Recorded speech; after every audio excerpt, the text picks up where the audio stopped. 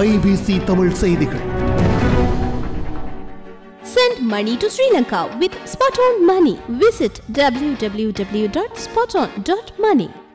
சீனா இந்தியாவுடனான இலங்கையின் உறவுகள் குறித்து பொதுமக்கள் தவறாக வழிநடத்தப்படுகின்றனர் என்று நாடாளுமன்ற உறுப்பினர் நாமல் ராஜபக்ச தெரிவித்துள்ளார்.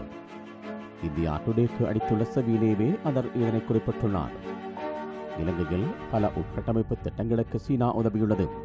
இந்த திட்டங்கள் முற்றிலும் வணிக நோக்கம் கொண்டவை. அம்மாந்தோட்டை துறைமுகம் மற்றும் வத்தள விமான நிலைய திட்டங்கள் முதலில் இந்தியாவிடம் தான் கொடுக்கப்பட்டன. ஆனால் ஒன்றும் நடக்கவில்லை. அரசியல்வாதிகள் என்ற வகையில் எமது மக்களின் நலன்களை நாங்கள் கவனிக்க வேண்டும். எனவே நாங்கள் சீனாவுக்கு சென்றோம். அவர்கள் முன்வந்தார்கள். உடனடியாக திட்டங்களை அறிவித்தனர். ஆனால் இவை எல்லாமே வணிக நடவடிக்கைகளை அடிப்படையாக கொண்டவை. எனது தந்தை அதிபராக இருந்தபோது சீனாவுடன் மாத்திரமன்றி பல நாடுகளுடன் பலமான இருதரப்பு உறவுகளை ஏற்படுத்தியிருந்தார். ஐரோப்பிய நாடுகள் மற்றும் இந்தியா, சீனாவும் கூட இலங்கையில் அதிக முதலீடுகளை செய்தன.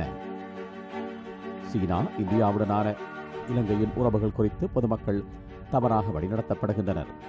புதிய அரசாங்கம் இந்தியாவுடன் வலுவான நெகிழ்வான உறவுகளை கட்டியெழுப்புவதில் கவனம் செலுத்தும் என்றும் அவர் தெரிவித்துள்ளார்.